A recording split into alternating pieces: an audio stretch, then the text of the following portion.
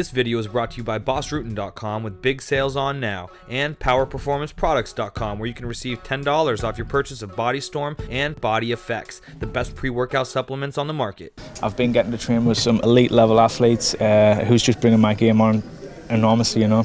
Were you surprised that he had his hands down as much as he did? Did he not respect your stand-up? No, it was not that at all. It's his style. He likes to draw fighters in and then stick and move. He had a real good game plan for me, and he went away and just specifically done things for me, not to do what I wanted to do. And he done well at that, you know. It took us a round to get into the fight. It took us a round to find me range, figure me timing out, and then once I started letting go, it started flowing, you know. How'd you feel at featherweight? Yeah, good.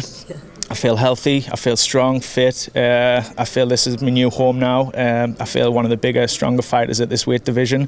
I'm not going to lie, it took us a round to get into the fight. It's had nothing to do with the weight cut. Although the weight cut is hard to make the weight, it's hard to maintain the weight.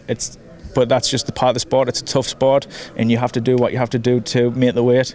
I rehydrated fine, but it took us a round to get there. It took us a round to get into it, and it took us to find that spark, you know. Sometimes, like in the last fight, the Edson Barboza fight, the spark was there instantly, and it was just bump, go, go, go, go. Where this fight, it seemed to take a little bit longer, just a bump, and then it started moving. But that's something for me to work on in camp.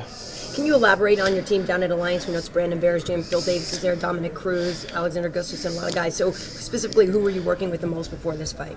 For this fight, you know, I was working a lot with Dominic. He's out with a hand injury right now, so he's been there corners the whole time.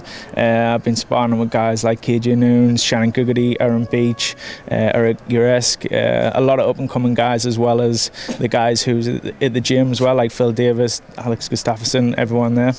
Ed Flores mentioned earlier maybe he'd like to see Diego Nunes fight you next. What do you say to that? I've said any time I'll fight anyone who wants to come, but you know, I'm sick of fighting these Brazilian guys. Why do the Brazilian guys want to fight me? You know, I'm looking at big names, big opponents, big shot. You know, I want to be up there with the top, and Korean Zombie's coming off a great win. He stylistically matches up really well for me. I've got a lot of respect for him. He comes and brings it, and I think we would make the fans happy in a great fight. All right, awesome. Was there any point in the fight where he was hurting you at all, or that you felt like you were in any kind of fight? Never, not once. I was never in danger, never hurt once. I think when I was up against the fence and my nose was running, I was like, what happened there? But I think it was a clash of heads or something. Never heard anything. When he sort of had one hook in on my back and up against the fence, I just stopped, had a breath, listened to my corner coaches, and just stuck to the game plan. We figured we would end up in that position, and we were drilling it all the time, and I was just working my way out. I felt that my scrambling and my anti-wrestling was really good tonight. I won every scramble in the wrestling position. Yes, he took us down, but I managed to work my way back up every time. Well, we are in Vegas. I don't know if you're a gambler, and it's, you know, the night before New Year's Eve. What are your plans to celebrate?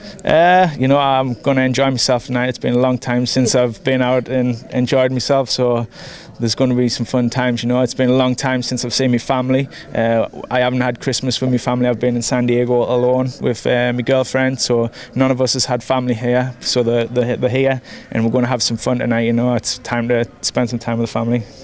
Off topic a little bit, British MMA has come a long way in probably the last 12 months. Who do you see up and coming out of Britain that you want to highlight here? There's a lot of good fighters, you know.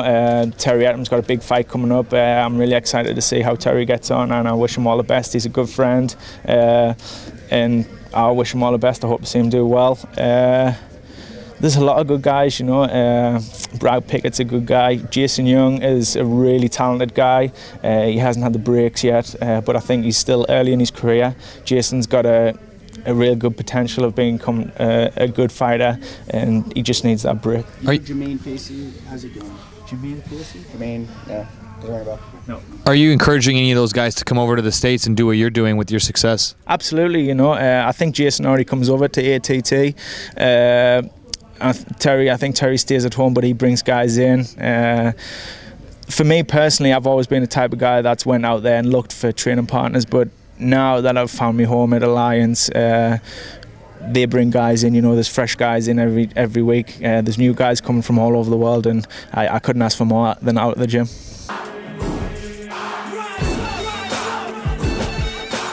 Godspeed and party on.